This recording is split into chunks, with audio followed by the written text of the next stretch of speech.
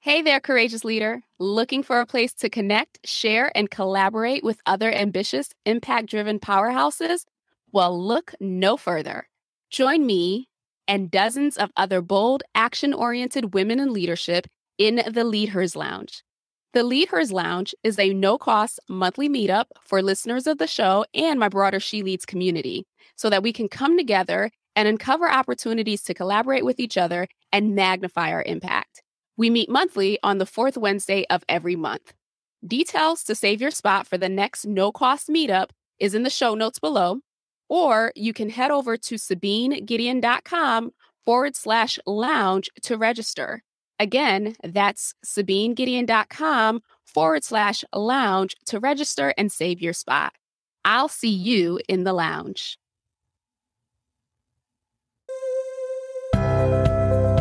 Thank you for joining me on another episode of She Leads Now podcast, where we help career and entrepreneurial women gain the tools to develop a success mindset, create winning strategies, build collaborative relationships, and take bold action towards creating impact and fulfillment in their lives and careers. I'm your host, Sabine Gedeon, and I'm on a mission to awaken and activate women and emerging leaders so they can tap into their innate leadership ability, elevate their influence, and create the impact they were destined to make.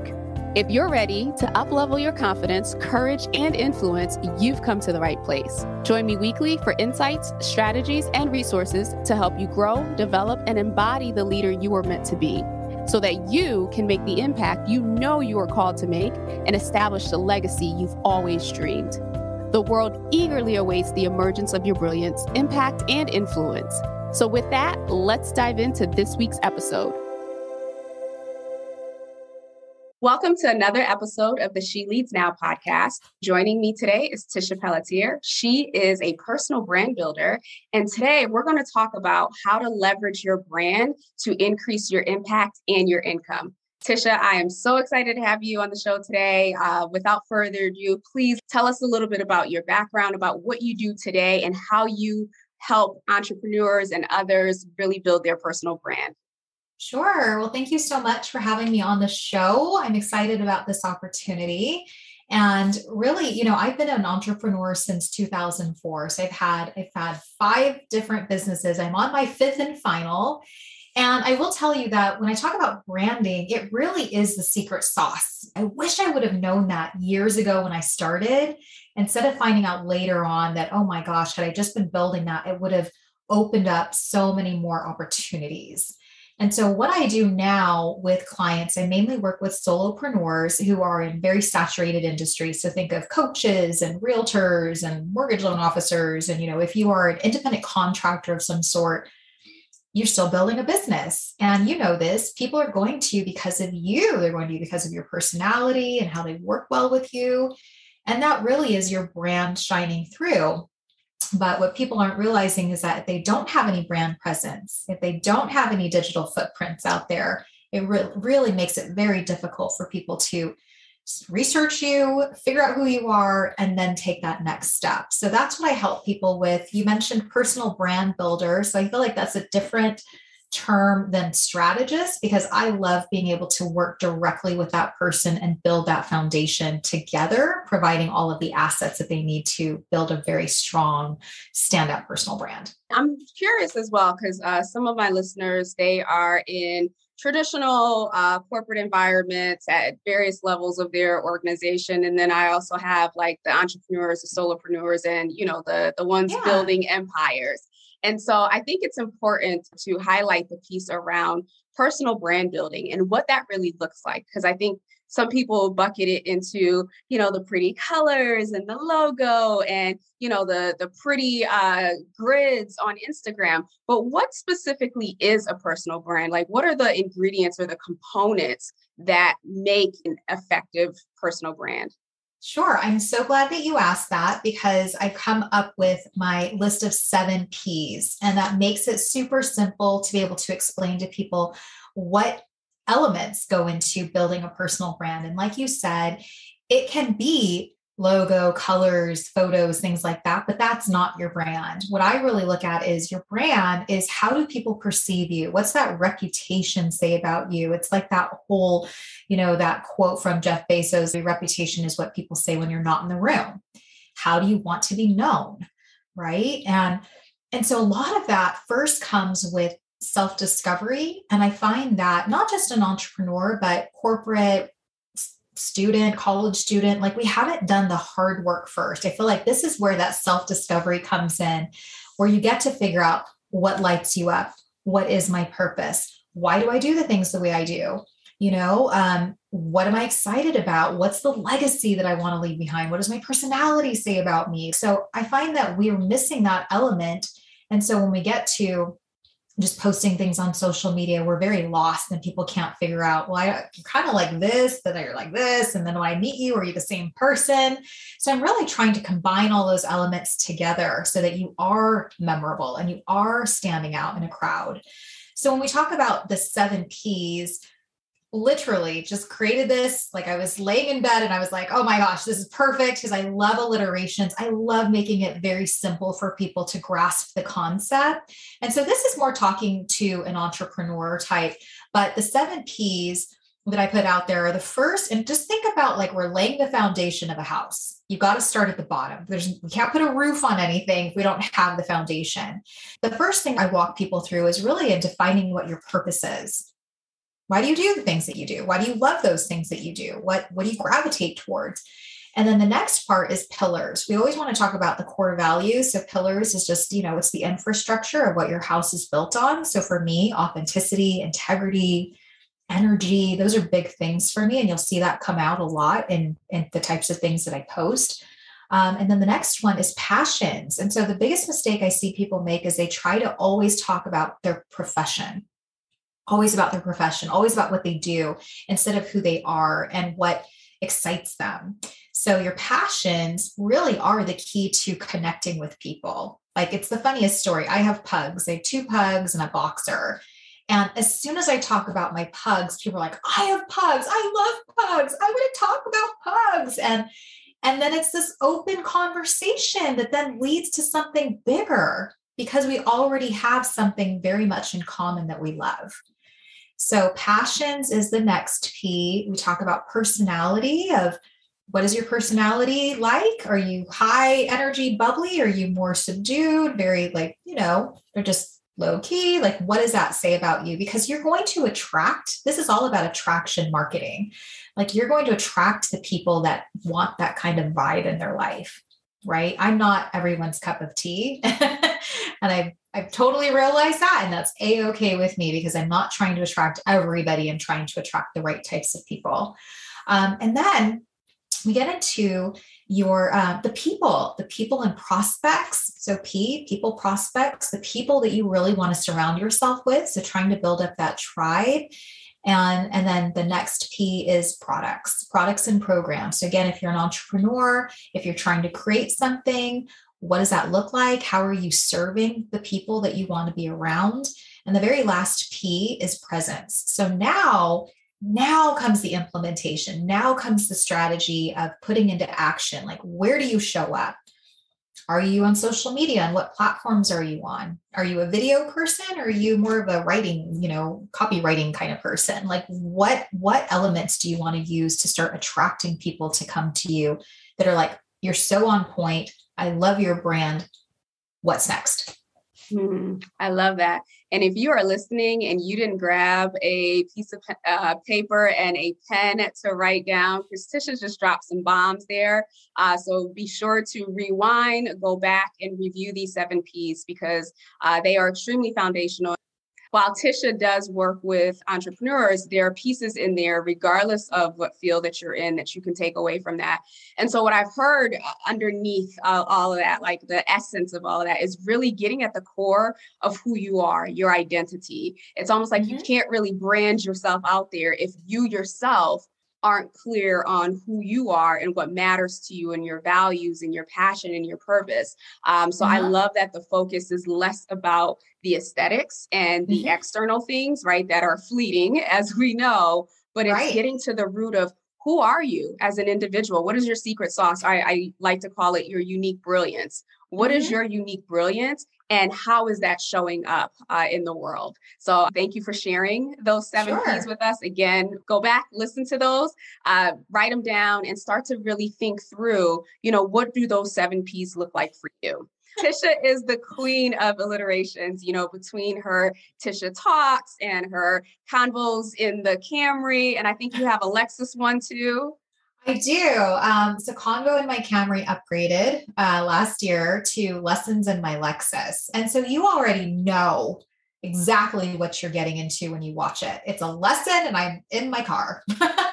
And they're small tidbits of advice. And what I love about Tisha is she actually walks the walk, right? So when you go to her social media, which we will definitely include in the show notes below, it's very much real, authentic. She is who she is on and off camera. And it's the humanization of like, hey, this is what it means to be an entrepreneur. This is what it means to be a mom. This is what it looks like to be a woman of faith. And she lives her brand. And so I really love the authenticity that you bring forward in the work that you do as well.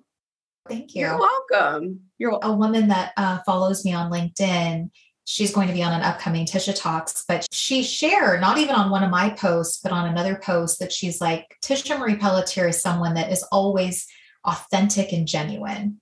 And so when you look at that, when someone else is talking about that and they're referring to you, that's when you know your brand is on point. That's when you know that, wow, I am really living my truth. I'm living my brand. Other people see it. That's what I intended to put out there, and people are noticing it. So that's what I'm saying. If you want to be known as authentic and genuine, but when you get out there, you're not walking the talk, people see right through it. And you're just playing games, and then it's a distrust. Yeah. So exactly. So this is time number 5 for you in this entrepreneurial space, right? So you've been a 5-time entrepreneur. What do you think have been some of the key decisions or the key factors in helping you to, really succeed and advance from what you've been doing in each single business to what you do today? Sure. I think with all of the businesses that I've had, I've always taken bits and pieces of things that I really love, and I've put the things that I don't ever want to do ever again in the closet. I think it's so important that we know as solopreneurs, as entrepreneurs, as just individuals, that we're allowed to pivot. We don't need permission. We don't need someone to say, you don't want to do it, don't do it. I'm going to give you that permission. If you don't want to do it, don't do it. Because I would much rather have a quality of life that I love and be doing the things that I love, so that I'm not overwhelmed, stressed, missing out on moments. I don't want that in my life. I want to be very present in everything. So, and I've learned that through the years, the hard way. Absolutely. But, taking the skills, like we all have such collective skills that we have received over the years, that we've learned through the years. And that really has helped me so much, even in this next chapter of my life and this journey of figuring out, again, what I like to do and how I can bring those skills back to the table. So I mentioned my first business was a marketing company, and I had that for about, oh my goodness, probably about 16 years. And while I don't have it anymore, I love certain elements of it. I love the creative process. I loved being able to work with my clients and seeing their eyes light up. And now I get to do that in even the personal brand building. So in a way, it's like I'm running an ad agency for an individual, and building up their brand and boosting their confidence and creating their business with them. So it's exciting. It's exciting work. But I would say that's one of the biggest lessons I've learned just throughout my years, is that believe in yourself, because no one else will believe in you if you don't, right? And that comes back to confidence. Always be investing in yourself. Always. There's always room to grow and learn and improve. And yeah, don't leave all those skills behind. Like that could be your next big thing.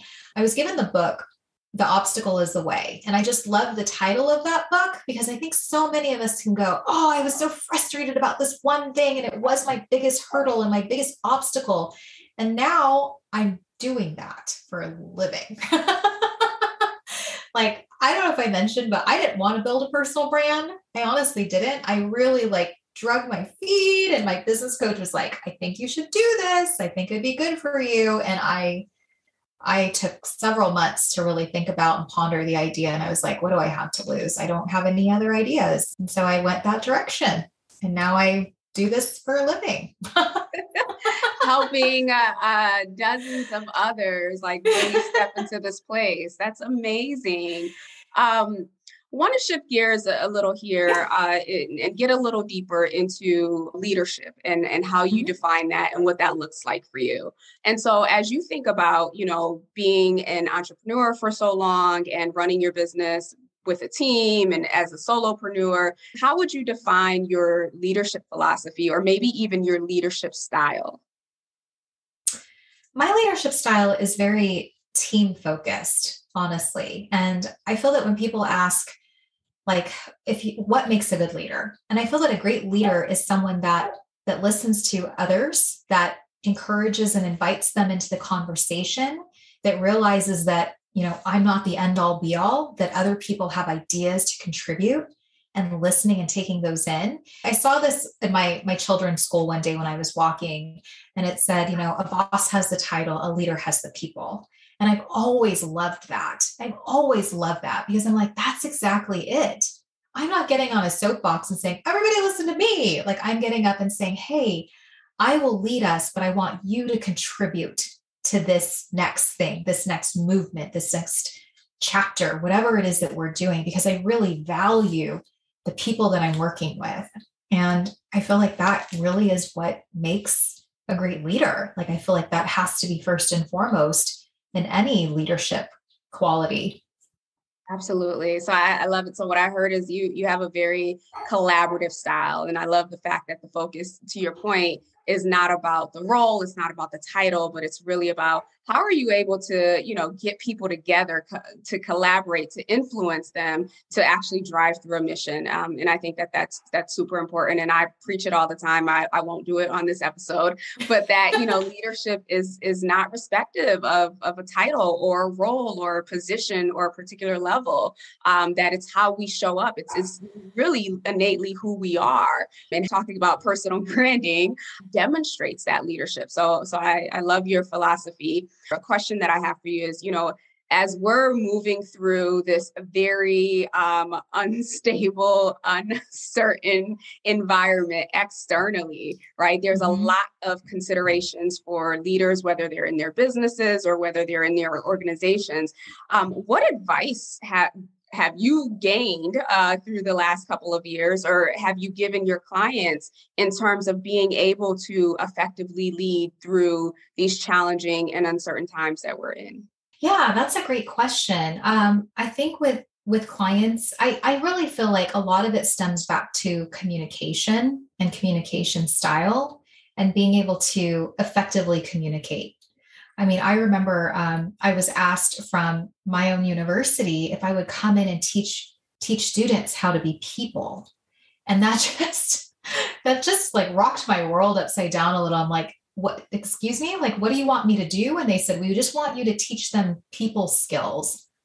So I feel that the world is changing so much and that we don't know how to have a conversation. We don't know how to just smile at the person walking up next to us and, say hi to them. Like, it's just, we're so disconnected. Even, isn't it funny? Like, we're so connected, disconnected. So that's one thing that I would encourage people to do is really hone in on those people skills. Like, that will make much better leadership skills. It'll make you a much better business owner.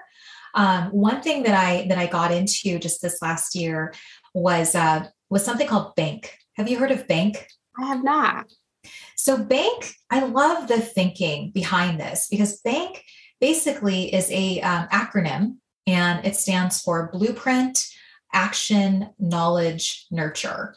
And what it is the owner, Sherry Tree, she created this whole system of the values and how you value your values. What's the importance of the values? And it basically is like, we're not all the same type of people, and you can't give the same presentation to you or to me or whatever if we're really not wired the same way. I'm going to receive information differently than you will.